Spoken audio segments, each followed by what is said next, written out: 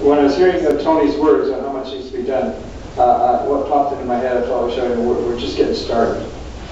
And you've been building it for 20 years, but there's something I'm probably only a few in this room know about. We have just formed the Robert Bateman Foundation. Literally, we're months old. We have a terrific executive director who used to be a student of mine when I taught high school. I had him for, I guess, at least 12 years of his high school, and he said at that time he drank the Bateman Kool-Aid. And he hasn't been the same since. And he's a marketing guy. He went into fine art and design and then marketing. And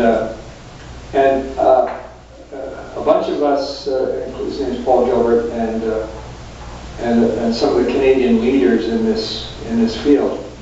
But we're at a big conference organized by Richard Louv, who is the great guru of this movement. You probably don't even know it's a movement. And Richard Louv wrote the book, Last Child in the Woods. It's now the Bible of the movement. Saving our children from nature deficit disorder. And that's a true phenomenon that has just happened in the last 15 years. I'm going to elaborate on that just in a minute. It always has been creeping up on us, but it's getting absolutely horrible as far as nature deficit goes. And he had a conference. He has an annual conference at a beautiful big facility you don't know about if you're an American taxpayer, you pay for it. Wonderful big facility in West Virginia on the, I think it's the Shenandoah River in the Carolinian Forest there for conservation conferences. And so it was the first one I attended with a bunch of Canadians, but there's about over 100 people representing different organizations, each of which maybe was representing thousands of people that are working toward getting kids back to nature. It's called the Grassroots Movement. They have a website, which is CNN, Children Nature Network. And if you're good at Googling, which I'm not, you can, but I've got people that can Google.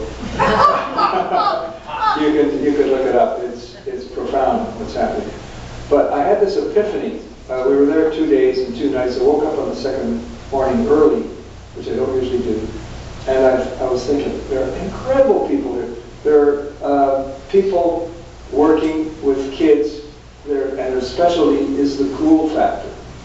How do you make going out in nature cool, competitive with video games to teenagers? And that's what he's working. Another group is working with Latino kids.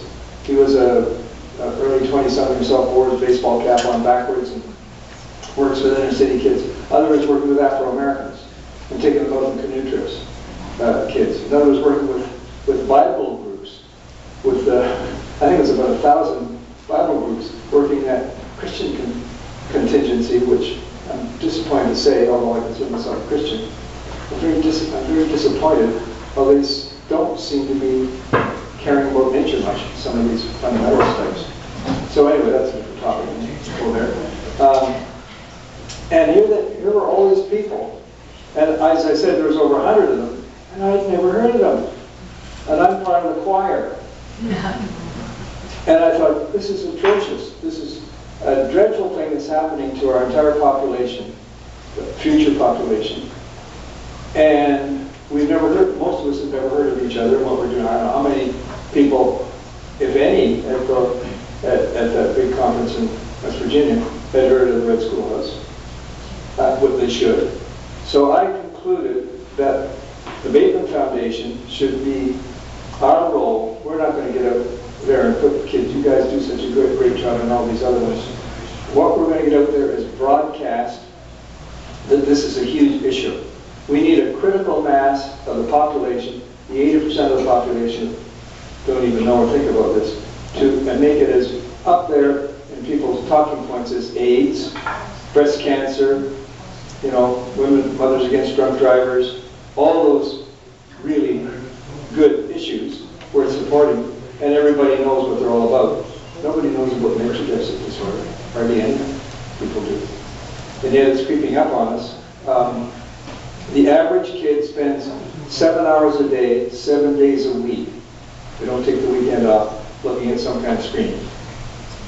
And is this kind of screen good for their heart and soul? Occasionally, of course, it's useful for doing homework. It's useful for, you can get bird watching apps, like Bird Peterson, Sibley or whatever. And there's lots of great stuff in it. But I suspect these kids, and I have a slide I'll be showing tomorrow, of a cartoon of a fat kid, you know, a vegetable basically, sitting on a couch with his baseball cap on backwards, looking at a handheld device, and his other hand is in a big bag of potato chips. He's stuffing his body full of junk food and stuffing his brain full of junk food for the soul. There was a cartoon a couple of years ago, 2 young boys sitting on a stoop. One young boy says to the other, "What are you going to be if you grow up?" If you grow up. We're now going to see, sorry, there's a kid here. Terrific looking kid here tonight. I'm not talking about you. and I'm not talking about any of your kids. And I'm not talking about my kids. Oh, by the way, I got my 10th granddaughter yesterday. Yeah. I did. Born in Victoria from Birgit, my oldest son. And now I got 5 kids, 3 from my first marriage and 2 from Birgit.